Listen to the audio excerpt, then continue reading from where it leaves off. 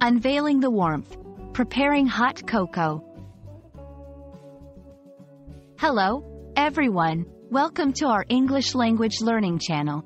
Today, we're going to dive into a cozy and delicious topic: preparing hot cocoa. This phrase is not only a window into everyday English language use but also a delightful journey into a popular beverage preparation process. So, grab your notebooks, and let's embark on this flavorful learning adventure together. Preparing hot cocoa involves a few key components. First, let's break down the phrase. Preparing.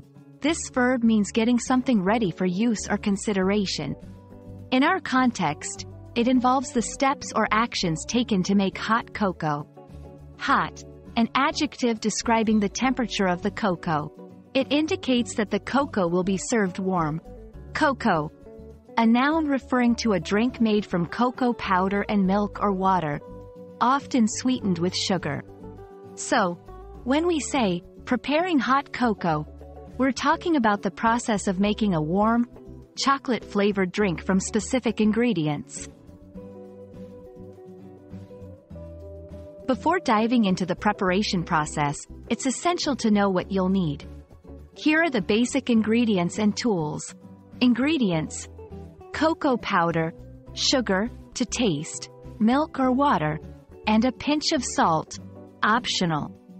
Tools: a pot or saucepan, a stove or a microwave, and a spoon for stirring.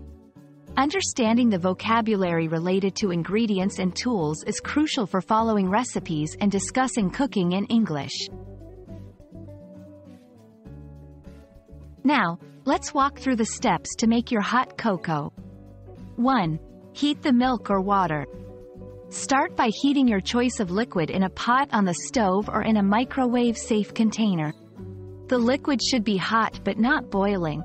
2. Mix cocoa and sugar. In a separate bowl, mix the cocoa powder and sugar. This step ensures an even distribution of sweetness. 3. Combine and stir. Slowly add the hot milk or water to the cocoa and sugar mixture, stirring constantly to prevent lumps. 4. Serve warm. Once the cocoa is smooth and well combined, pour it into a mug.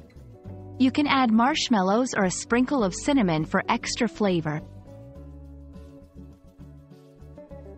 Congratulations! You've just learned how to prepare hot cocoa and expanded your English vocabulary related to cooking and kitchen tools.